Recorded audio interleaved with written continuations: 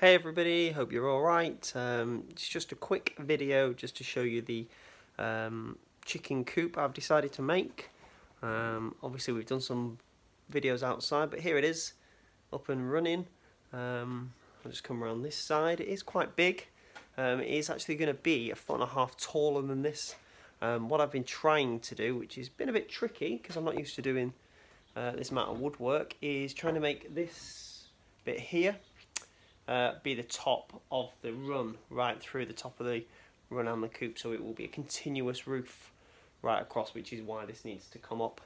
This is going to be the back, so we've made some doors to go on here, and that bit there at the far side, that will be where the chickens go into the coop. So it is just the roof, and as you can see here, this is actually from here to the bottom of the coop there. This is a 6 foot. And the actual coop itself is 9 foot. So here, just where this brace is, this is the middle, just here.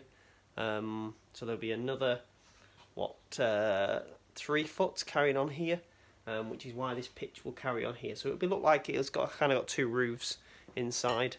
Like I say, it's been a bit tricky. The first bit was fine. Just this bit is a bit tricky. I'm putting all the other bits on. Just a quick progress report really. I am also working in, it's quite a big garage, but it's there's a lot of stuff in here, and hopefully we'll be looking at getting it outside. The weather is awful at the moment, so it's glad that I'm inside doing this, and I've also made it into panels so it can all come to bits before we actually get it on site.